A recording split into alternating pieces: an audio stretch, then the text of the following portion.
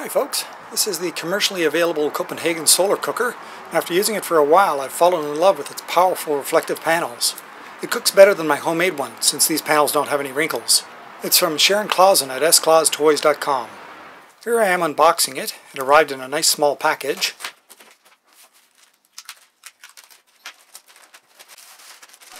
So what do we have? Assembly instructions, cooking tips, and other information. 2 boards, 4 reflective panels, a shoelace for connecting the panels to the boards, 4 clips for connecting the panels together at the tops, and a handy carrying bag. As you can see, it's very portable and lightweight.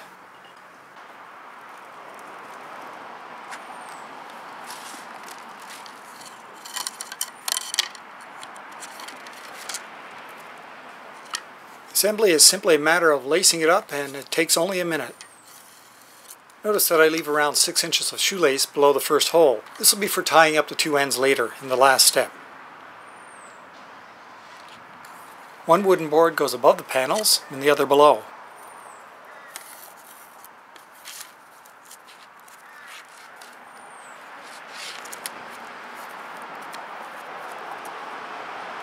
After 1 corner of the first panel is attached between the boards, each additional panel is slid in between the boards and then threaded in place at the 2 corners.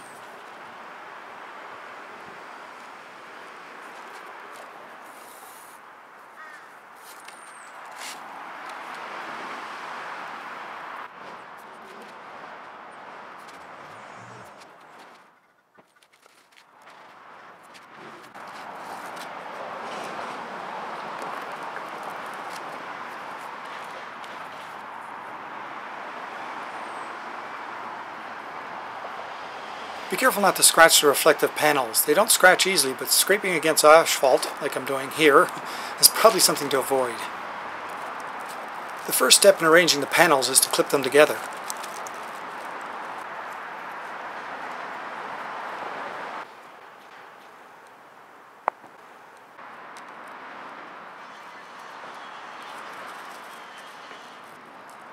I aim it at the sun by looking at the shadow behind it. You can see the shadow is clearly lopsided. And now it's not.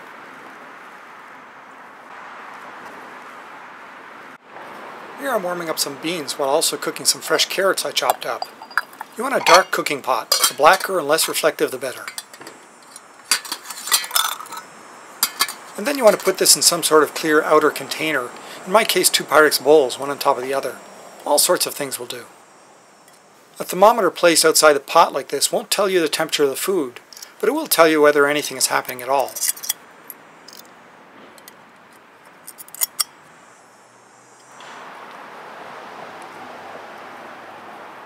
Next, you have to get as much of the panels to reflect sunlight to the cooking pot as possible. There are many ways to do this. One way is to pretend that your head is the sun. Pick a panel to start with, for example the front panel, and look at it with your head's shadow on the panel. Since the sun is creating that shadow, what you see reflected on the panel is what the sun would see if your head wasn't in the way. Clearly here the sun wouldn't be seeing the pot, which means the sunlight wouldn't be reflecting to the pot. But if I increase the angle of the panel,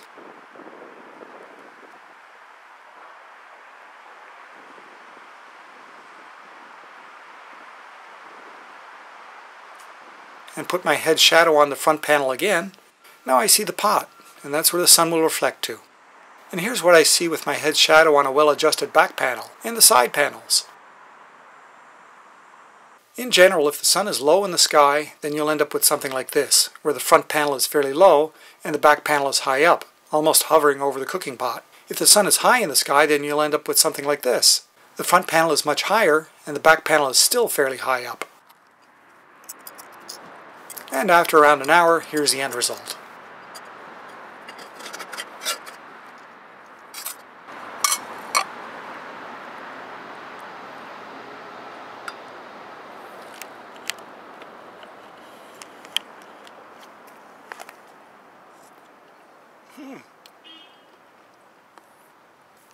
Nice, soft.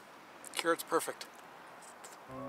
And now for a little montage of some of what I and others have cooked using this Copenhagen solar cooker.